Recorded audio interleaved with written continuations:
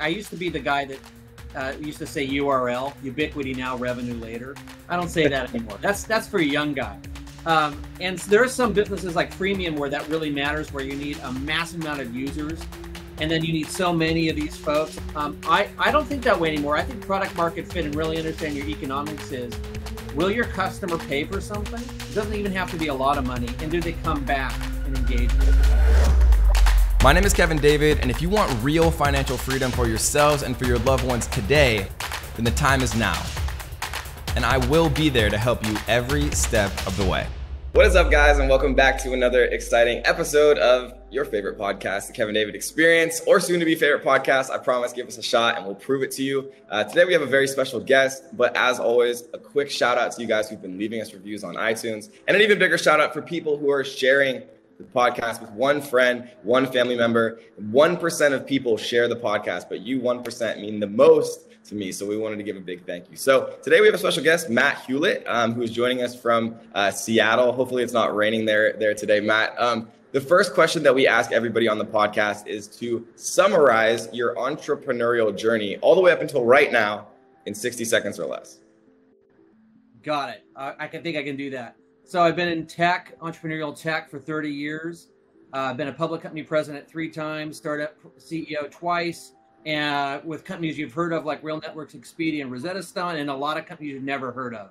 I've raised money from Draper Fisher Jerviston, Allen & Company, Sequoia Capital, and I've done everything in tech. So I love that. Did you study tech, or did you or did you just love it? Like, did you go to college? How did you get into tech originally? Yeah, so I was a little late bloomer to tech, but I started coding on my Commodore 64. That dates me. I'm 50. But I was like kind of early, and then I didn't do much. And then later in life, I became like a product manager intern at a software company, and I got involved in tech. Yeah. In the late 80s, early 90s through that. Right. And so what did you do specifically at Expedia? Because right now, I was reading about you earlier. You're at Rosetta Stone. Is that correct? That's right. Right. But you were the president at Expedia, or what was your role there, and what did that actually look like? Yeah, I went to Expedia right as I basically hunkered down and bunkered down in a Web 1.0 blow-up company called Atom Shockwave, which was a company I started with a guy named Mika Salmi, who's the coolest guy I'll never be, discovered all these big bands and stuff. And literally Sequoia Capital put this money in. The Web 1.0 burst happened. There was no venture capital to be had. We had 25 million, and we put it in a box, and they lived through the bubble. And I was up in Seattle licking my wounds. And the CEO of Expedia, Rich Barton at the time, called me up and got me to go to Expedia. So I was employee one of this business unit that I started that did corporate travel. So selling corporate travel solutions to corporations. And so I was a president of that division when I was way too young. I wouldn't have given myself that job at that age. How did he find you or hear about you at the time, the CEO? Yeah, Rich was on the board of that company, Atom Shockwave, and at the time he was the CEO of Expedia, and he's gone on to be the CEO and founder of Zillow and Glassdoor and a bunch of other companies.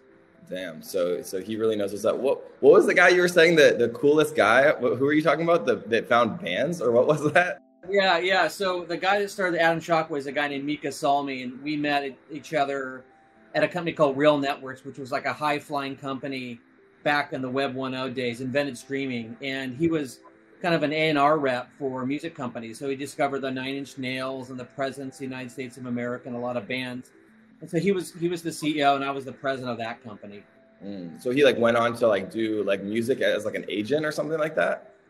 No, after that, we eventually sold that company, and I was long gone, but he stayed on and sold it to Viacom. The MTV group bought that business, and he went on to stay in media. Yeah. What's your opinion on because there's kind of 2 schools of thought to this, right? There's the don't take a huge risk, find a company that already has product market fit, and then go niche or create some meaningful iteration to it, like how Bumble did to Tinder, right? Bumble wasn't a new idea. They didn't have to risk a bunch of capital for product market fit, right? Whitney knew that Tinder already had that, but she knew also that there was that 20% meaningful iteration that really changed like the nature of the app enough to become something, you know, big and valuable and beautiful. That's kind of like option one, versus something like, you know, and this is an extreme example, but like versus something like SpaceX, right? Or like Neuralink, like where it's like a totally brand new idea. No one's ever done it for the most part before. Like, what's your opinion, having kind of founded your own companies, been a part of other companies, of trying to be truly innovative as like a beginning or seasoned entrepreneur versus like doing something that works, but like changing it enough to be like different and potentially successful? That is one of the world's best questions, and it's the hardest one to answer. So I'm actually writing a book on this subject, and you're talking about timing as well. I think timing is the biggest element of that. And I tell you this is two things. In general, you're going to want to have a strategy that, whatever it is, based on those two options, it's small and growing fast. So it could be a niche growing fast, or it could be something in terms of an addressable market that's going to be very large and growing fast. But if you're an entrepreneur, whether you decide to bootstrap yourself or get outside venture capital, small and growing fast is way better than the laggard company trying to reinvent it. And that's what I've done in some companies.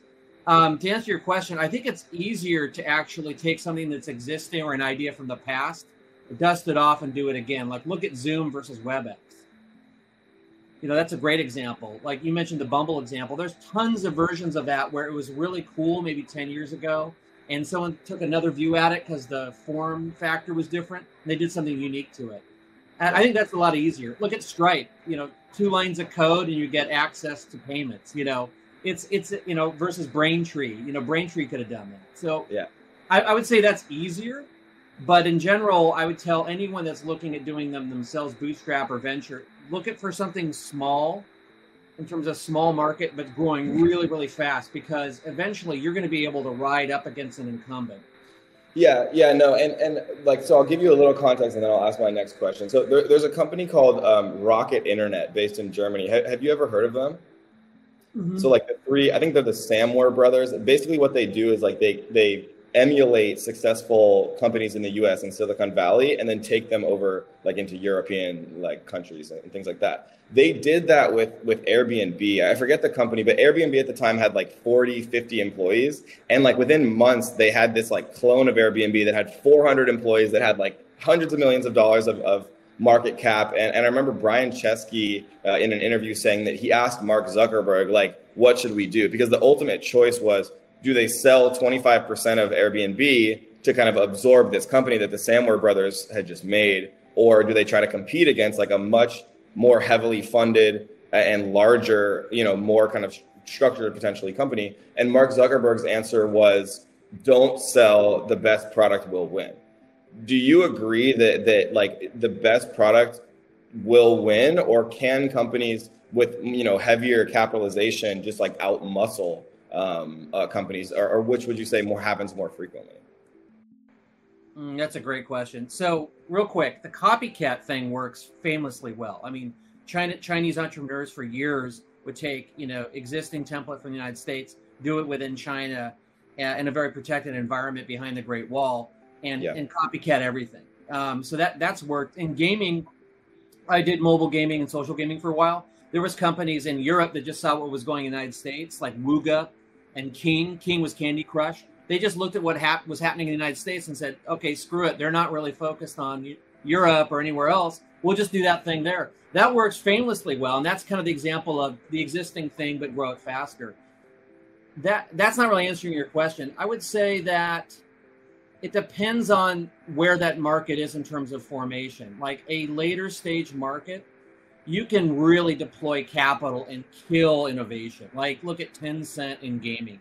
Like if you're trying to spend any money in customer acquisition, they're just going to just shove as much capital as they can to make it very expensive to acquire customers. When I was at Expedia, we did the same thing. Like we had this one innovation around really selling hotels at a high margin, and then we just slammed on the customer acquisition costs and made it so hard for anyone to buy paid marketing acquisition they couldn't get in. So you see that later in the market, and you see companies starting to buy other companies. Like IAC buys a lot of different companies, like in the dating space.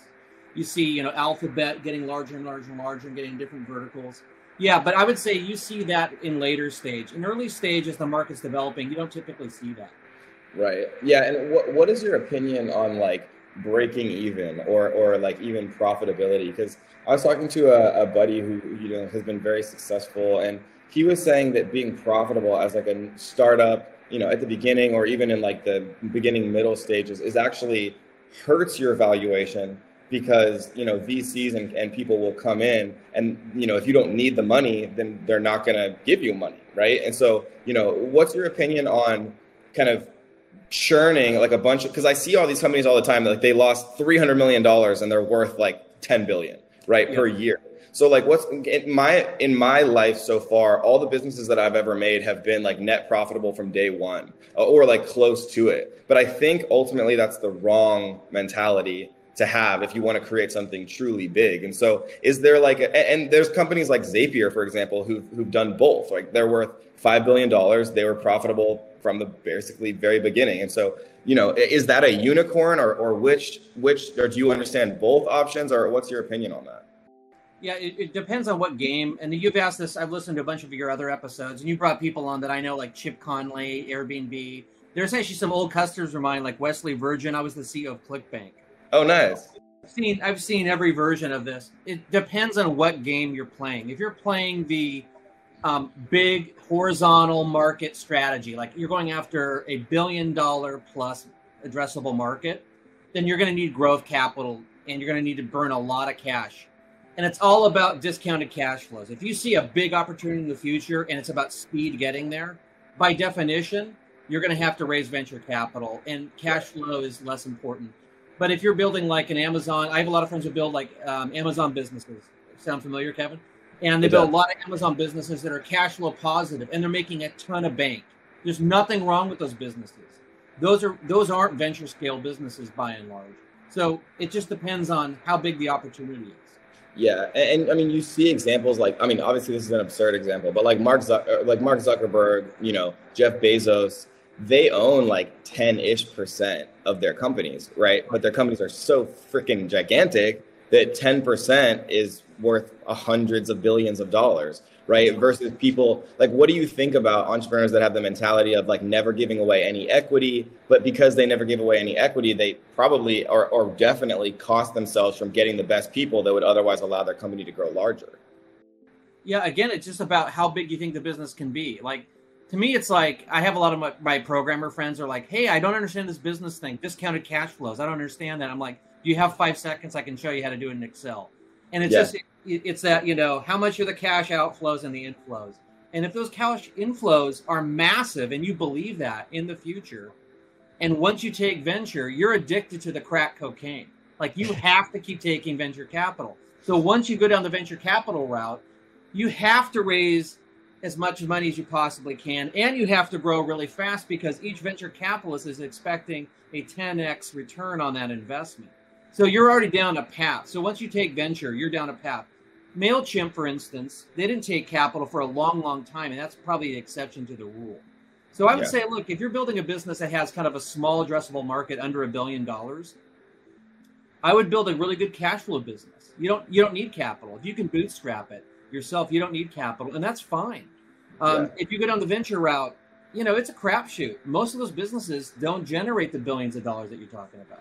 Do you think that and maybe this is an obvious question, but do you think taking venture like increases your stress levels like almost 100% of the time, like adding that extra pressure? Or do you think for certain entrepreneurs that pressure is like a good thing because it makes them work harder than they would otherwise? Like, I guess my question is, I've thought about doing venture, right? But like, I don't want a boss, you know what I mean? Like, I don't want somebody who's like making decisions for me, I guess. Well, once you own under 50%, then you have a boss effectively. Right. They can replace you. So, what I know in terms of, if you go down the venture route, let's say you have a great idea and it's an addressable market where either you're going to have to like find massive debt yourself. It's beyond your means, right? That's when it's going to push you. Then you have a question to ask yourself is, what rate can I invest money, and what's the ownership going to be in terms of dilution? If you're doing really well and you can raise money at a high valuation, you don't have to give away a lot of your company. So it really depends. I would say most people that are going after something really big and kind of squander the opportunity. And I have a couple friends have done that. They don't want to give away enough, and they don't grow fast enough to take advantage of the opportunity. So many of these, if you listen to Reid Hoffman and read his books on blitz scaling, it's really about going after those opportunities as fast as you possibly can, because a lot of these businesses have fast mover advantage, and you have to move incredibly fast. And the alternative is IPO and or get acquired. And so those are big stakes. So if you want to play that, you push your chips in the middle, you take some dilution, and you just go for it, and you get the best team possible. If it's a smaller opportunity, build a nice cash flow business. There's nothing wrong generating $1 million, $2 million worth of cash.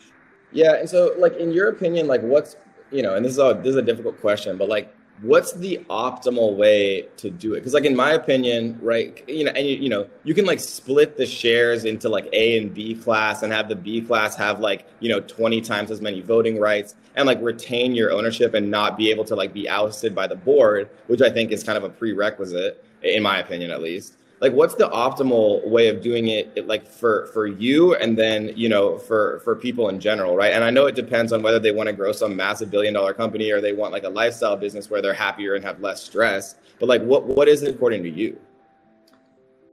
It all comes down to it's as simple as this, and as hard as this is: raise as much money as you possibly can when it's advantageous to you.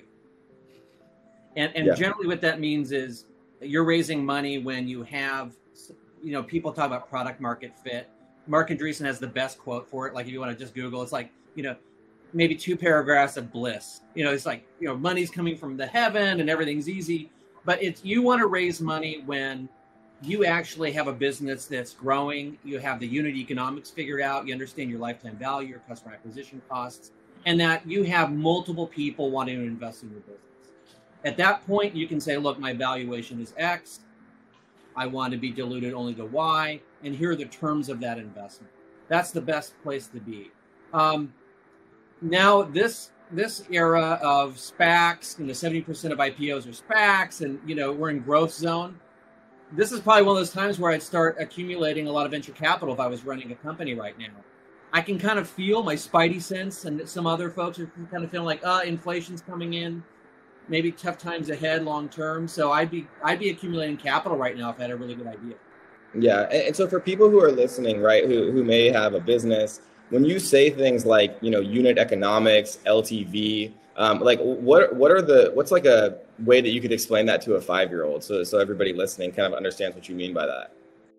Yeah. Like lifetime value of the customer is the total amount that you extract from a customer, the total value you extract from a customer. So, for example, I sell Rosetta Stone, a lifetime product, for $199. And $199 for that customer I'm acquiring is paying me $199 for the life of that customer engagement. And I pay about half of that in acquiring those customers. And that's from Google and Facebook. So it's the lifetime value divided by the customer acquisition cost. And you want that ratio as high as possible. Right. And that's as simple as it gets. And what basically is, it's, how does the business work? Because most knowledge-based technology businesses, you want high gross margins because there's not a lot of cost of this business. And so understanding your customer acquisition costs and understanding the lifetime value of a customer is really important. Everything else you can figure out, like programmers, accountants, lawyers, when you need them eventually. You can figure all that out. But if you don't figure out the unit economics, how it works, you're going to be in trouble. So I always encourage people to really understand, how do you get customers, how much do they pay you, and how much does it cost? Yeah. And so, like, can you give some examples that the audience might understand of like unit economics with, like, I don't know, Airbnb or Uber or something like that? Yeah. So, back in the day at Expedia, this is years ago, I was at Expedia. We made money off airlines, hotels, cars, and other stuff. We actually would sell like Las Vegas vacations at one point. And all in, I'm just going to make this up, we made about like $35 per transaction. And we spent about, I don't know, $10 to $15 to acquire all those customers. And so that's an example. As we sold more hotels, that value went from $35 to like $50, something like that. And the customer acquisition costs stayed the same. So our gross margin, the delta between the revenue and the costs, went way up. That's an example of your Right. customer. And when you can, I mean, because like something that I hear from, other co-founders is, LTV is a great idea, but when your company is only 6 months old, you don't know what your LTV is, right? Because you haven't been around long enough necessarily to know. So what do you do in that case? Yeah, I'm a big believer in, when I hear folks say that, I'm a big believer in two things. Because I used to be the guy that used to say URL, ubiquity now, revenue later. I don't say that anymore. That's for a young guy. And so there are some businesses like freemium where that really matters, where you need a massive amount of users, and then you need so many of these folks. And then like you mentioned at the beginning of the show, the 1%. It's about 1 to 2% of those people buy something like Duolingo. That's about the ratio you get there. I don't think that way anymore. I think product market fit and really understand your economics is, will your customer pay for something? It doesn't even have to be a lot of money. And do they come back and engage with it? Those two things I always look at. And so I understand what people say when it's too hard to figure that out. But if you're not thinking about monetization when you start a business, it's so hard to do it later. Right. Yeah. And so like you brought up Duolingo, and I was going to bring this up also. Right. So I don't know what the valuation of Duolingo and Rosetta Stone are off the top of my head, unfortunately. But, Duolingo is the freemium model. And for people listening who don't know what that means, it means that it's free to get in and you can use like a material amount of the service for free. But then some like really juicy features that they've kind of figured out that the majority of power users or people might want to increase, or expand their experience, they make you pay for. And I pay for Duolingo. Personally, like I learned Spanish with it. I enjoy using it, and I think it has a really beautiful design. And so, what is your opinion on freemium model? Do you think it's always better to do what you just mentioned, where you find product market fit, where people are willing to pay, or in certain cases, does the freemium model make sense? I think it depends. I think there's really only two strategies in business. This is I think for any business. Either you're low cost or free, or you're premium. And that's not just me. That's a guy named Michael Porter wrote this book on competitive advantage, and he has this 2x2 graph. And for everything in life, you in terms of strategy is low cost, free, or premium. Anything in the middle, you're dead. You're absolutely dead. And so, for example, like Apple is premium. There's like tons of phones out there that are using Android, but they are the most expensive all the time. They're going after a premium experience. If you want a Xiaomi phone in China, that's really, really cheap. It just looks like Apple, but it's not the same type of product experience.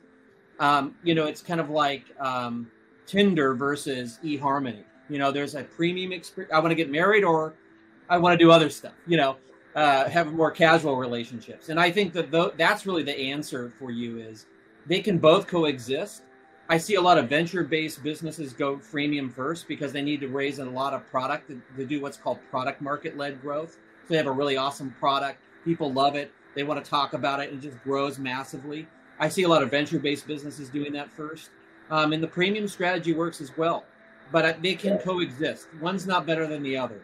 Right. And so what kind of a non sequitur here, but I'm just interested. What is your mentality about investing, right? Because I mean, there comes to a certain point in any successful person's career where they have more money than they need to like live, right? So are you a big investor? Do you do stocks? Do you do real estate? Do you do angel investing? Do you do none of it? What's your mentality about it personally? And what advice could you give, people who might be, 18, 22 years old? Yeah. So I just in full disclosure, I have 3 kids, 21, 17, and 11. So some of this advice I've given them, and hopefully they're listening at some point.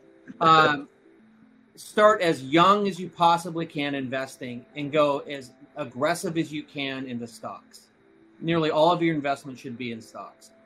You should not really diversify your investments. I think diversification is ridiculous because you're basically taking $1 worth of value and deciding to diversify across a number of different investments. I don't believe in that. I believe in very, very focused investments on things that you understand and that you study.